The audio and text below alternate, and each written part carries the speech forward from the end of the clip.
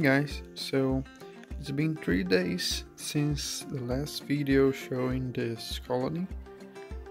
So the progress here on the new fungus chamber is good. They have more fungus here. It's a little bit hard to see in this container, but there's more fungus here, as you can see. They are bringing some leaves here too to feed the fungus. And right here the ants are bringing leaves too to supply this big fungus and make it grow back the parts that they removed. So let's keep checking them and see how they do. It's been 7 days since the last video when I added this new module, and the ants are doing very well. You can see here the fungus is very big already. The ants are working very hard on it, bringing leaves and other stuff that I've been providing them, like oatmeals. You can see there, oats.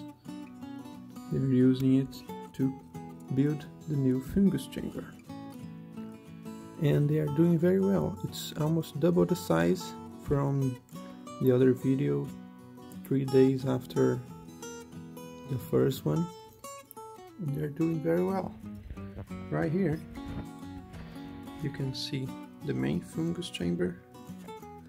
The ants are still working here, bringing new leaves. The green parts here are where the ants are feeding the fungus with leaves. The red parts are where they are feeding the fungus with the petals.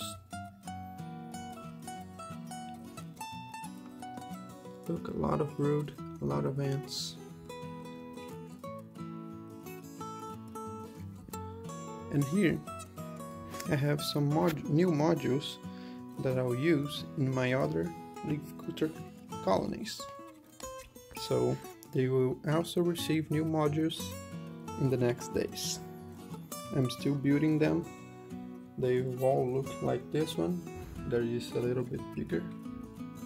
And this one is better than this one here, because you can barely see inside in this pot. It's very old. But these ones are very clear and you can see inside better. So that's it for this video, guys. Thanks for watching.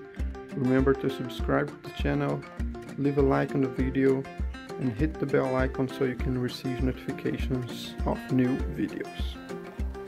Thanks for watching.